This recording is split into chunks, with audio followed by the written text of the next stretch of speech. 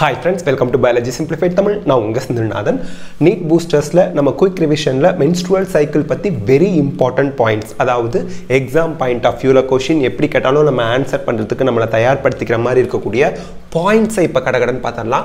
menstrual cycle வந்து human, apes and monkeysல நடக்குது.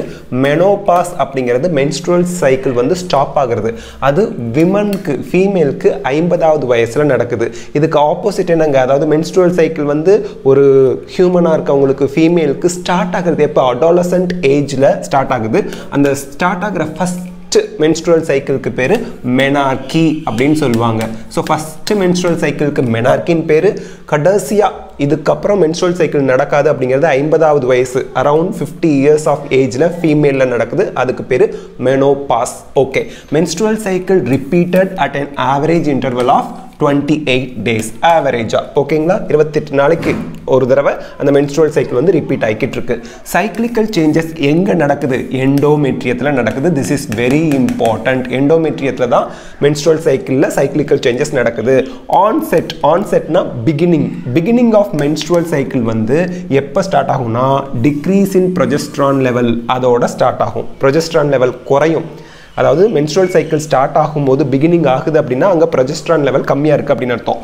menstrual cycle is followed by follicular phase. menstrual cycle வந்து அதுக்கு அடுத்து வரது வந்து follicular phase. Next, follicular phase பொறுத்த வரைக்கும் primary follicles mature to form Graafian follicle. This is very important. Regeneration of endometrium of uterus through proliferation நடக்குது. And then growing follicle secretes estrogen. This is also very important. Estrogen secrete பண்றது யாரு? growing follicle தான். Okay, next points பாருங்க. Luteinizing hormone triggers ovulation in ovary. luteinizing surge, அதாவது luteinizing hormone வந்து surge ஆகும்போது அதிகமாகும்போது எக்ஸாக்ட்டா 14th டேல ovulatory phase நடக்குது. So 14th டேல ஓவியுலேஷனை ட்ரிகர் பண்ணுற LH இருக்கு இல்லையா, அது சர்ஜ் ஆகும், அதிகமாக இருக்கும், பீக்கில் இருக்கும்னு அர்த்தம். High concentration of oestrogen leads to release of ovum from Graafian follicle. இது very very important. Graafian ஃபாலிக்கல்லேருந்து ovum release ஆகணும் அப்படின்னா high concentration of oestrogen hormone இருக்கணும். During luteal face the remnant of Graafian follicle, Graafian ஃபாலிக்கலோட மிச்சம் மீதி, ரெம்னன்ட்னா remaining அப்படின்னு அர்த்தம், that is transformed to corpus luteum. FSH and LH levels are low in luteal phase. No new follicles are developed during this luteal phase. Don't forget, because FSH and LH levels வந்து லோவா இருக்கிறதுனால no new follicles form ஆகிறது இல்லை.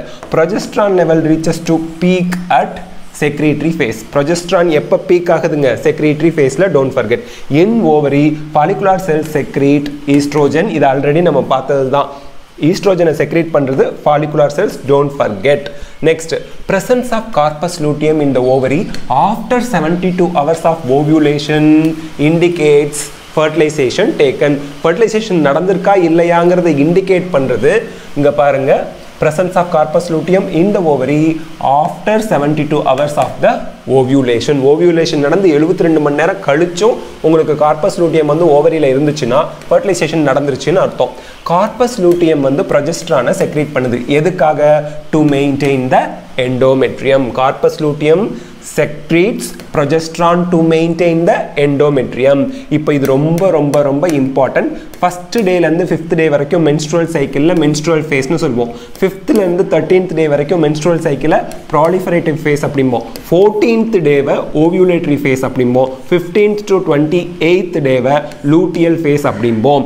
proliferative phase is also known as follicular phase.